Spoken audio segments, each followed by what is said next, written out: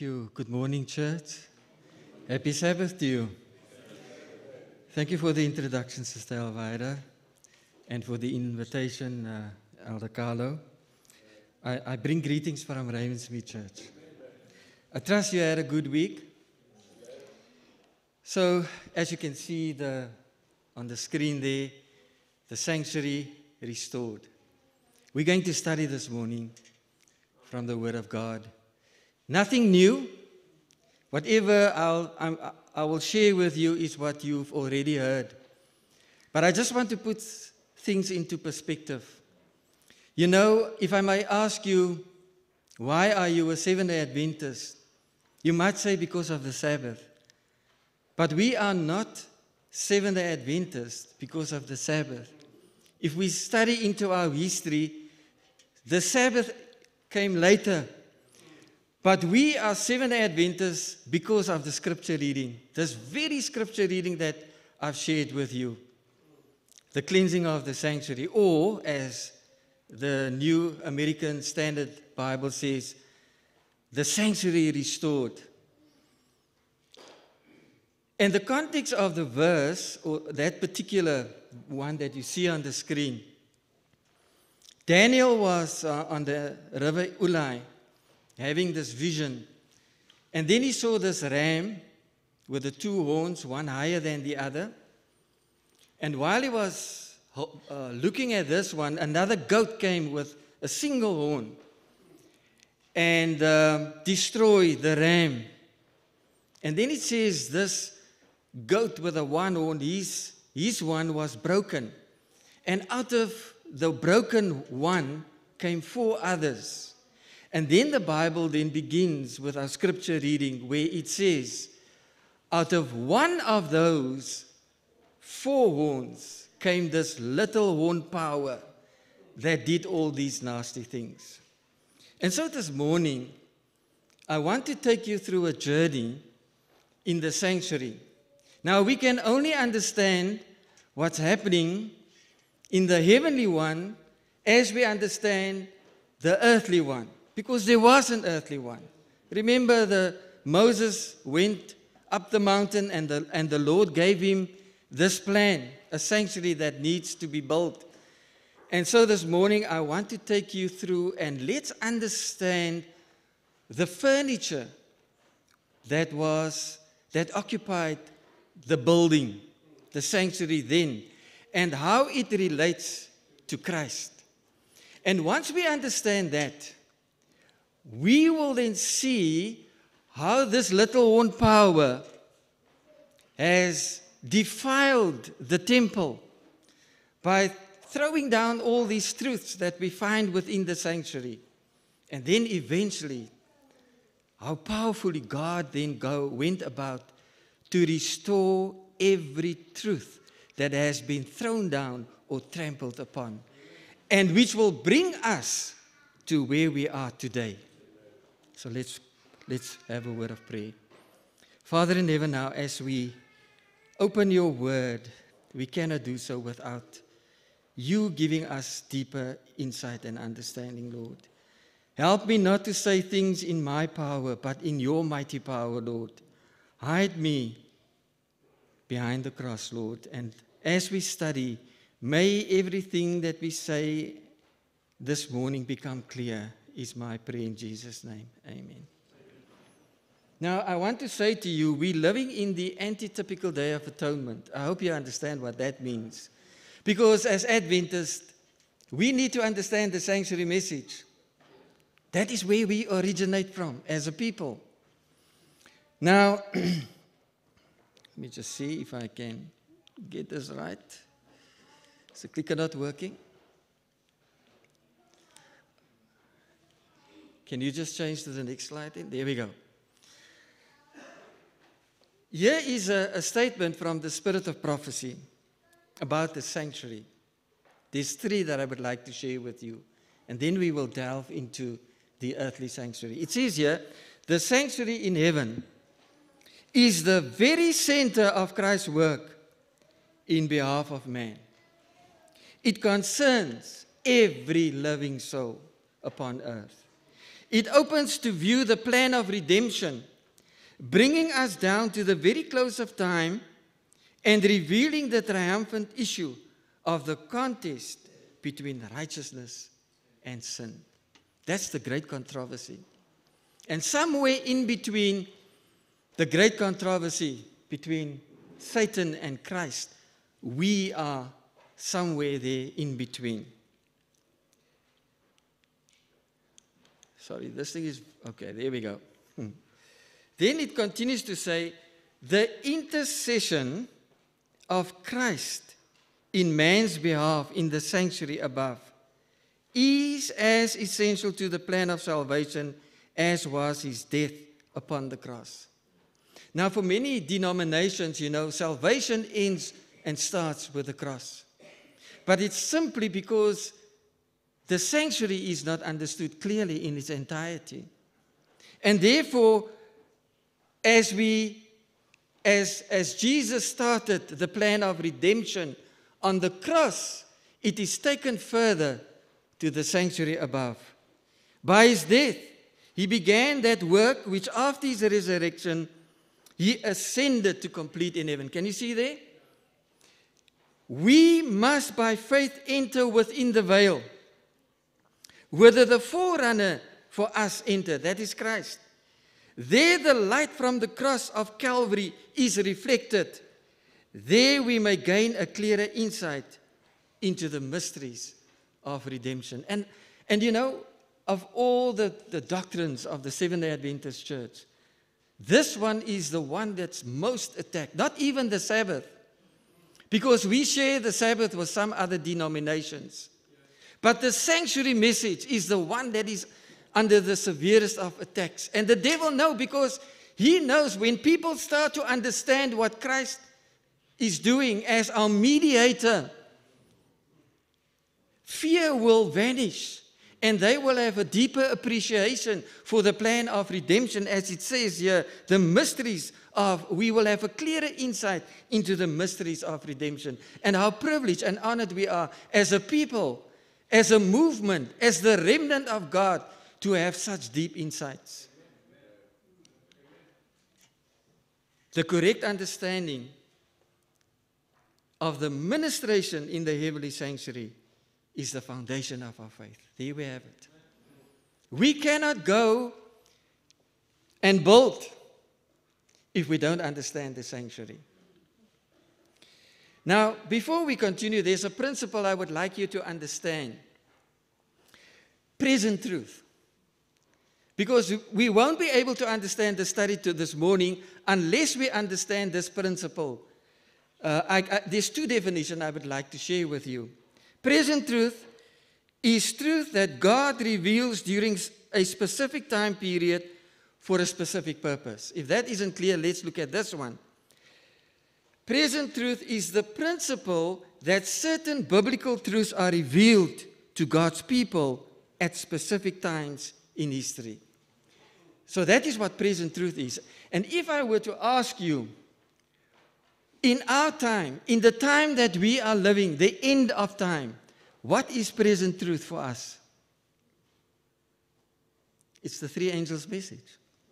And with the three angels' messages comes fear God and give Him glory, for the hour of His judgment has come. There we find the sanctuary message. So we must proclaim this message of the sanctuary. And to us as Seventh-day Adventists, and to the whole world, in fact, present truth is the three angels' messages. Now there was this need. God always had this need to be in the midst of His people. There you have it on the screen. And let them make a sanctuary for me, that I may dwell in their midst, according to all that I show you, the pattern of the tabernacle and the pattern of all its furnishings. Even so, you shall make it. That was a copy, a blueprint of the one that is in heaven that was given to Moses. So, the purpose then of the sanctuary is, as the verse says, that I might dwell in the midst of them. God has this intense need to be amongst His people. And it was so throughout the sanctuaries, even up to today. So we know that sin separates. Isn't that so? The Bible says in Isaiah 59, "Behold, the Lord's hand is not shortened, that it cannot save, nor his ear heavy, that it cannot hear. But your iniquities have separated you from your God, and your sins have hidden His face from you, so that He will not hear you." There's two things there. Sin and iniquities are two different things. But maybe that's a study for another time. So now God instructs, because sin separates. Now He instructs the Israelites to build a sanctuary so that He can once again dwell in their midst and thus be reunited with His own people. And that is why the sanctuary was given. The sanctuary was given to demonstrate to us in a very tangible, detailed way how God goes about the process of reconciliation, or bringing us at one mind to Him. Atonement. Can you see there? At one mind. It contained, so there's, why was the sanctuary important? The articles of the furniture. Everything, every utensil, every piece of furniture was pointing to Christ. So that was the type, Christ being the antitype. So the articles of furniture in the sanctuary basically pointed or testified about the Son of God, the coming Messiah. And then important, it kept the tables of stone, the 10 commandments in the Ark of the Covenant. And so we see, what you see here, somebody went through the trouble to make a full-scale model of what was given to Moses. And this is the actual, it's a photo that you see there. So when you, and there's 3 compartments to the sanctuary: the outer court, the holy place, and then you will find the most holy place. And as you enter, and you know, whenever you had to enter, the entrance, you always entrance with your back to the east. You know, the sun was always behind you. And there's a reason for that, because Ezekiel, we find that the 25 elders, they were turning their backs on the sanctuary towards the sun. But be that as it may, you will see the altar of sacrifice, and then you will see the laver. And so we're going to ask ourselves, what does this, or how does this relate to Christ? Because everything was pointing to the coming Messiah that will give His life on the cross. So the altar of sacrifice, according to Leviticus and Colossians, it says, "Then he shall put his hand on the head of the burnt offerings, and it will be accepted on his behalf to make atonement for him." So here we see the sinner would come with a sacrifice, confesses his sin over that, given a knife, cut or kill the animal or the sacrifice. The blood is collected, taken to the altar, and the body will then be sacrificed on the altar of sacrifice. The Bible in the New Testament says, "And by him to reconcile all things to himself, by him, whether things of earth or things in heaven, having made peace through the blood of the cross." So as you enter, and you know, when you study or read the book Steps to Christ, the whole Steps to Christ is built on this very, very sanctuary. You coming to the cross. And then once you've accepted Christ, the next piece of furniture is the laver, where baptism will take place. You see? So here we see the laver, or the pointer to baptism. As you come to the cross for forgiveness, the next step in redemption is baptism. Romans 6:3 says, "Or do you not know that as many of us were baptized into Christ Jesus, were baptized into his death. Romans 6 verse 4 says, therefore we were buried with him through baptism into death, that just as Christ was raised from the dead by the glory of the Father, even we also should walk in the newness of life. And so we move now from the outer court, which represented earth, where Christ had to come down, gave his life so that we can be reconciled. So the question then is, what does baptism do? Baptism, it baptizes us into Christ. Baptism, before baptism, there was a separation.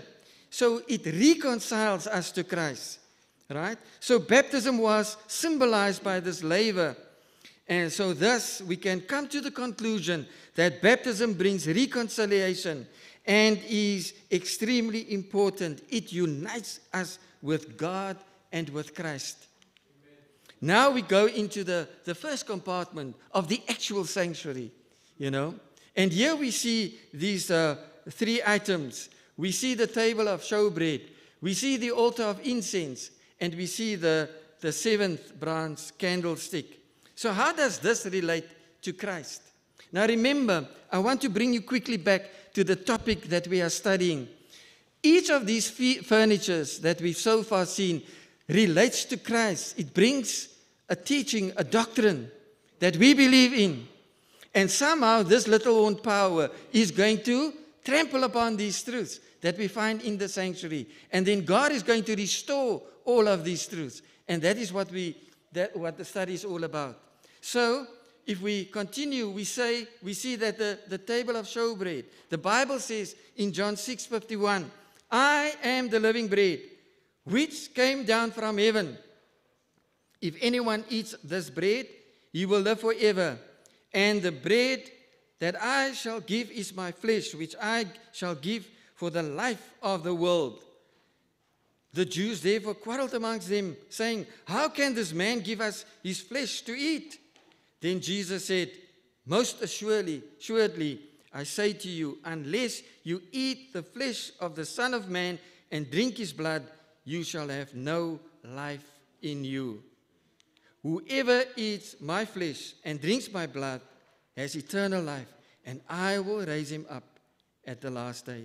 So the table of bread is the living word of God, right? For my flesh is food indeed, and my blood is drink indeed. He who eats my flesh and drinks my blood abides in me, and I in him. Again, reconciliation. Can you see? So when we eat the word of God, there is reconciliation because we are in Christ and he in us. The next item is the altar of incense. Sweet smelling smoke from incense represented the people's prayer ascending to God. It represented the work of the high priest interceding for us. Jesus is our mediator, our intercessor. And according Exodus 30:10 says, and Aaron shall make atonement upon his horns once a year with the blood of the sin offering of atonement. Once a year he shall make atonement upon it through your generations. It is most holy to the Lord. Thus the high priest on the day of atonement, Yom Kippur, the altar of incense represented the process of reconciliation when the high priest was interceding for God's people. Then we come to the seventh bronze candlestick. Jesus, the light of the world. In him was life, and the life was the light of men. When the word is taken away from people, when the Bible is taken away, they live in total darkness. But if we walk in the light as he is in the light, we have fellowship with one another. And the blood of Jesus Christ, his Son, cleanses us from all sin. Amen. So now we're going to move into the most holy place. And here we find the law. It says here, now he who keeps his commandments abides in him, and he in him. And by this we know that he abides in us, by the Spirit whom he has given us. So the ark contained the tables of stone, the bowl of manna, and then the stick that budded. Right? So in summary then, as we've taken this quick journey through the sanctuary, this is what we need to remember. The altar of sacrifice represents the death of Christ on the cross of Calvary. The laver, his burial. The candlestick, Christ, the light of the world. The showbread, Christ, the bread of life. The altar of incense, Christ, our intercessor or mediator. And then the ark of the covenant, Christ as the law of God personified. So that was the introduction, and I see we're almost at 12 o'clock. So now comes the very interesting part, church. How was these defiled? How was these truths trampled upon? Leviticus says, we all know about the Day of Atonement. So he shall make atonement for the holy place because of the uncleanness of the children of Israel and because of their transgression for all their sins. And so he shall do for the tabernacle of meeting which remains among them in the midst of their uncleanliness. So therefore there was a cleansing, a restoration. So the entire sanctuary pointed to the atonement, the Day of Atonement, or the unification between God and man. It pointed to the work God would do for man in Christ. 2 Corinthians 5 verse 19 says, that is that God was in Christ, reconciling the world to himself, not imputing their trespasses to them, as has committed to us the word of reconciliation. So, if we look at the earthly sanctuary, the sanctuary on the outside was a very plain building, but on the inside was the very presence of God. It was founded in the midst of the 12 tribes. In the very same way, when Jesus came to the earth, he looked like a very ordinary man, but inside him was the very presence of God.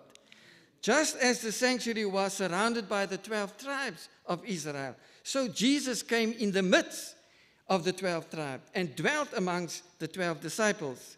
In the Old Testament, God was in the sanctuary, reconciling the people to him. In the New Testament, God is in Christ, reconciling the world to him.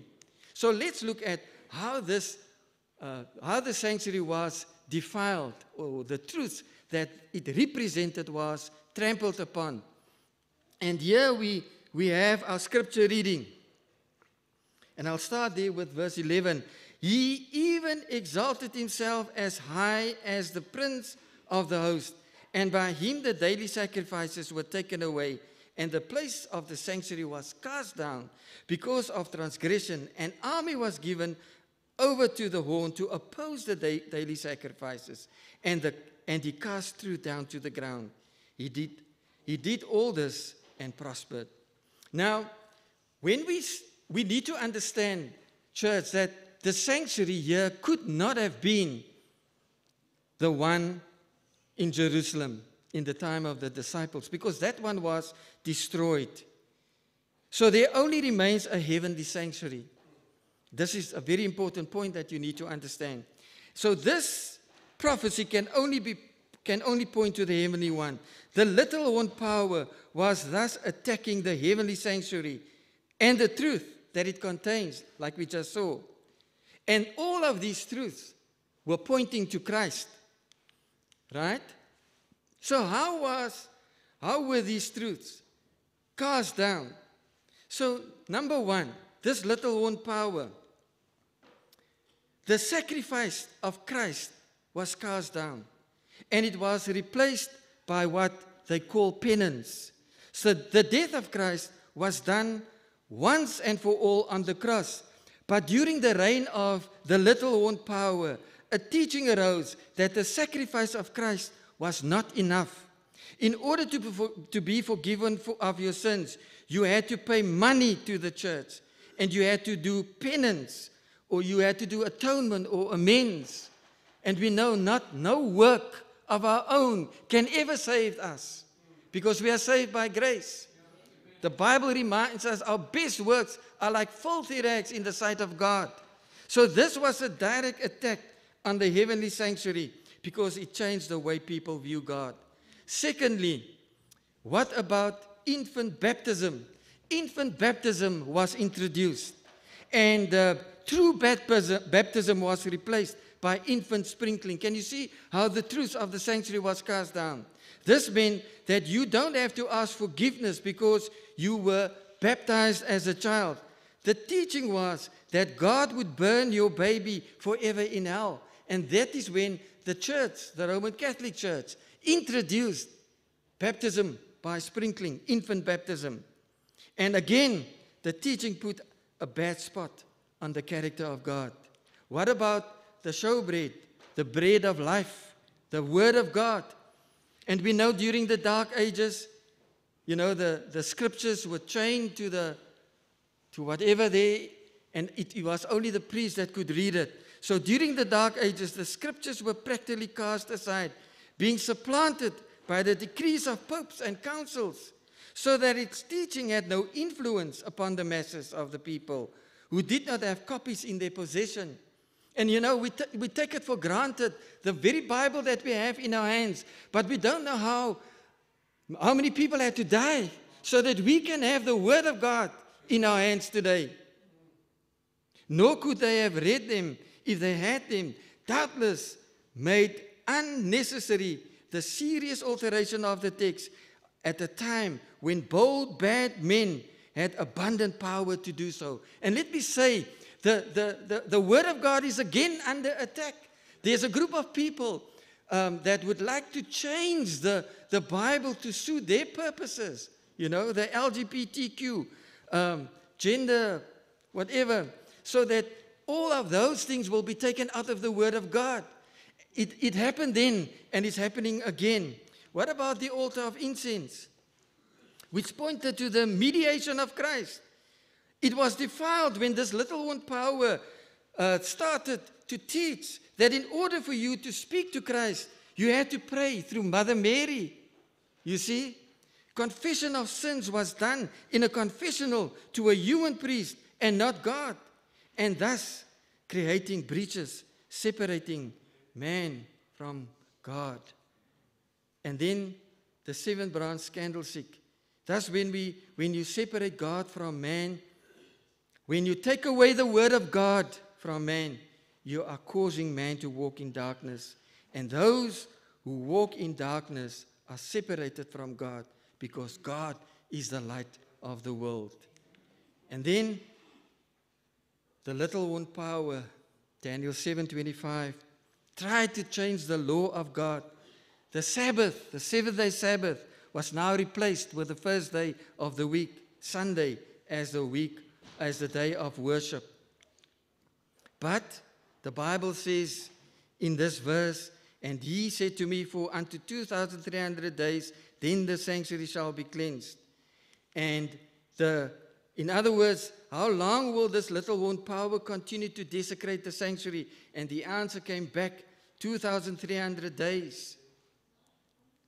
Or as our scripture reading said, then the sanctuary shall be restored to its rightful place. For 2,300 evenings and mornings, then the sanctuary shall be restored to its rightful place. So now, is it then any wonder? No. Or any coincidence? No, there's no coincidences with God.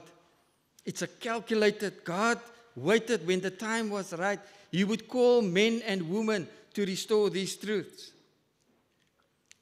So I'm sorry, I'm rushing. So let's go to the first one. Now remember, before I start, I want you to remember the principle of present truth. Isn't that so?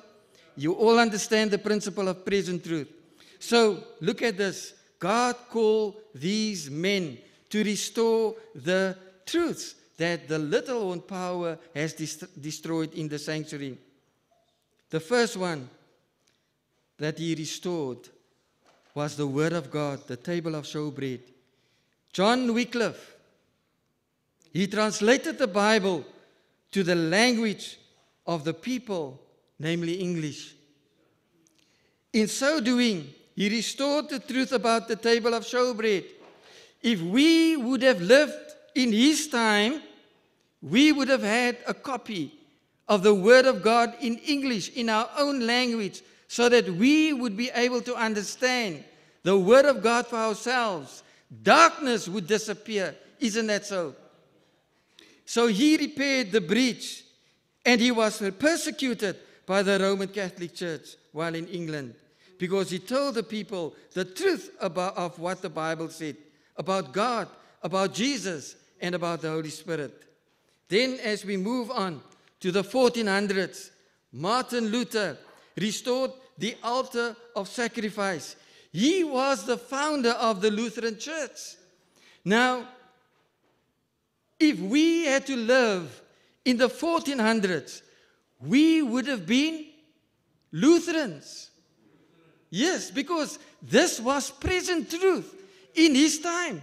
You understand?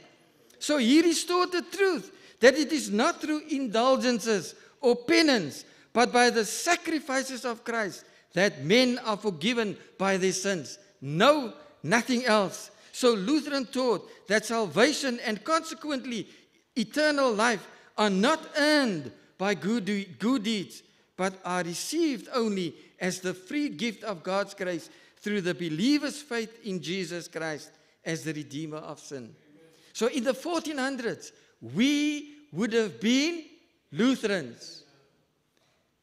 In the 1500s, the altar of incense, John Calvin, founder of the Presbyterian Church. If we had to live during that time, the present truth was that the altar of incense was restored. He said that we do not need to pray through priests and popes. We don't need to pray through Mary. You understand?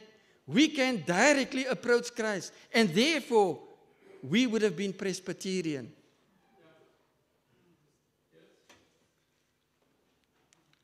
In the 1600s, the laver baptism, Roger Williams, maybe not so well known, but you need to search for these things on the internet. Everything that I share with you, I gotten from Wikipedia, by the way.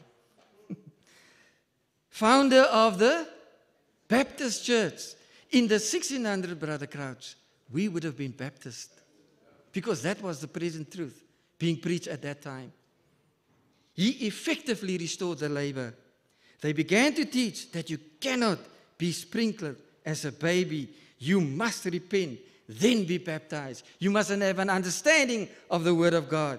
You need to be old enough to understand that you're a sinner in need of repentance. Thus, he effectively restored the laver. And then John Wesley, founder of the Methodist Church, in this time, in the 1700s. Now you can see where we're going with this, eh? Yeah? In the 1700s, we would have been Methodist. He restored the 7-branch candlestick. He was an evangelist, preaching the Word of God, bringing the light to the people. And therefore, in the 1700s, this truth has been restored. So, what then, church, was the last one that had to be restored?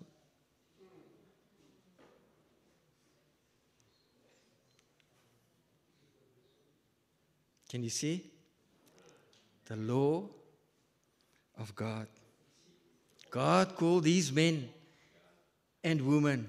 This is where our history starts as a church.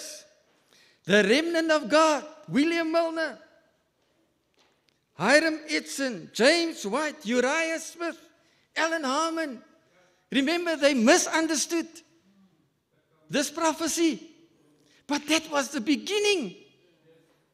And God called these men and women. And therefore, this was present truth. And it is still present truth today. And therefore, we must be Adventist. Yes. all the truth has now been restored, church. And therefore, we are at the right place, at the right time, at the end of time, in the history of time. We are Seventh-day Adventists. Amen. Because God called this church because of the misinterpretation of that prophecy. It concludes in the year 1844. The very time when this end-time movement came upon the scene, and it restores especially the Sabbath commandment. Fear God and give Him glory. Can you see? So that is why we are Seventh-day Adventists. And somehow, it gives me a sense of direction. I now understand that God has called us as a remnant to this time to go out and preach the three angels' messages. Because the truth has now been restored. But wait, there's more, friends. The final movement, the Seventh-day Adventist Church, brings together all the teachings of all the other movements into one. Yes, we believe in every other truth that has been restored. And it's no coincidence that these men and women came from the Methodists, the Baptists, the Presbyterian, and eventually they were called to form the remnant movement. It is the only movement. It is the only movement that was formulated by the coming together of people of various denominations. Thus we see a unification of different people coming together, which is the very purpose of the sanctuary, namely to unite. That is what the sanctuary does, nothing else. You see? And that is why God's end-time movement is specifically called the repairers of the breach. Look at this verse. You've seen it before. What I'm sharing with you is nothing new. Those from among you shall build the old waste places. You shall raise up the foundations of many generations, and you shall be called repairer of the breach, the restorer of streets to dwell in. That is what we are. I'm going to skip this verse for the sake of time, but you know Isaiah 58, the Sabbath one, and etc., etc. But here is a verse that I would like to share with you. The ministry of reconciliation. What is the purpose of the sanctuary? It's to unite. And listen to this. God says in 2 Corinthians 5:18, now all things are of God, who has reconciled us to Himself through Jesus Christ and has given us the ministry of reconciliation. Can you see? And therefore, we've got this responsibility. We've got this responsibility that we need to tell the world about the sanctuary message. That the plan of redemption didn't start and ended at the cross. There's a second phase where God will investigate His people and clean up the sanctuary. Look at verse 2 Corinthians 5:20. Now then, we are ambassadors to Christ. You know what an ambassador is? You're a representative of heaven. And you were called to have this awesome responsibility to tell people about the three angels' messages. That is our job. But friends, it doesn't just end there. The teacher here, the Sabbath school teacher, told us about the war. That was the study for the Sabbath school. So the truth of the heavenly sanctuary has been restored. Amen. So how is Satan going to attack this message now that the truth has been restored? He can't do it the same way he did during the Dark Ages. He's going to do this differently. And the Bible tells us how he's going to do this. You know what? He's going to do it through this verse. And the dragon was enraged with the woman, and he went to make war with the rest of her offspring who keep the commandments of God and have the testimony of Jesus Christ. Friends, you don't get it. Huh? I mean, how many denominations can claim this verse? They can't. We are officially at war. When you've joined this church, there, whether you like it or not, He's coming for you. You know, Pastor Howard said the other day that this church, the remnant church, is the thorn in the flesh of the devil. Yeah. Because of this. So now, and you've never thought that you are at war, eh? And the battle is fierce. It's not a physical one, it's all up here. Some of us struggle. We are tempted, we struggle with sin. But we need to keep our eyes focused and put on the full armor. Isn't that so? So Satan went to make war with us, the remnant. He went to make war against the sanctuary. The sanctuary? But the sanctuary has been restored. You know? He can't attack the sanctuary in heaven as he did in the dark ages because of all the truths has been restored. So the question is, how is he going to make war? Right? And there's that verse. Do you not know that you are the? You see? Can you see? It's no coincidence. Out of this verse, the health message was born.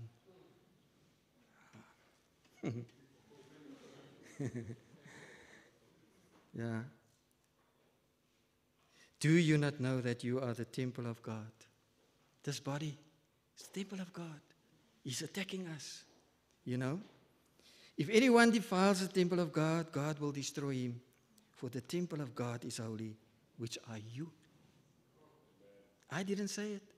The Bible says, we are the temple of God. So the devil is after us, man. Full force.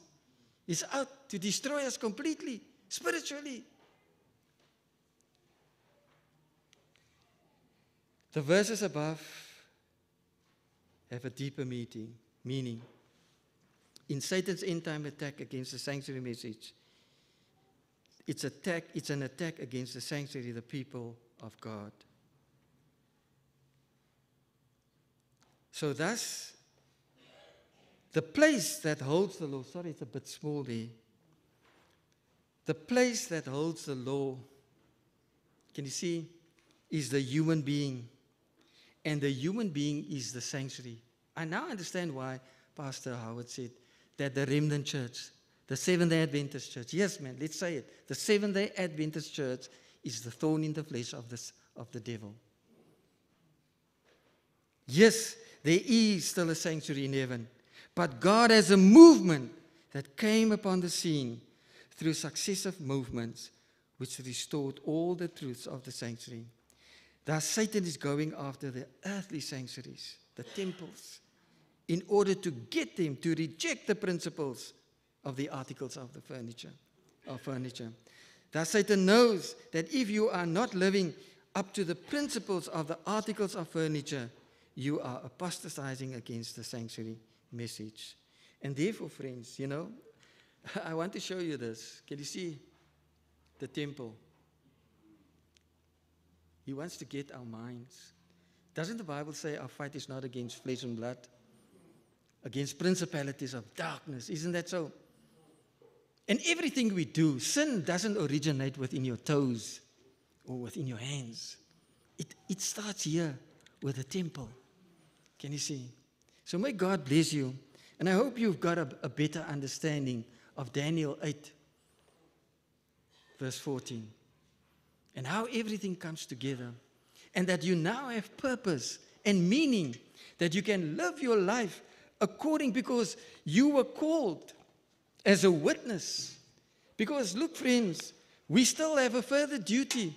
We will stand on the sea of glass as witnesses. Because we need to vindicate the name of Christ. The accusations that was made in heaven against Christ. We will be there And we must make sure that we are there so that the name of Christ, the name of God, can be vindicated. May God bless you.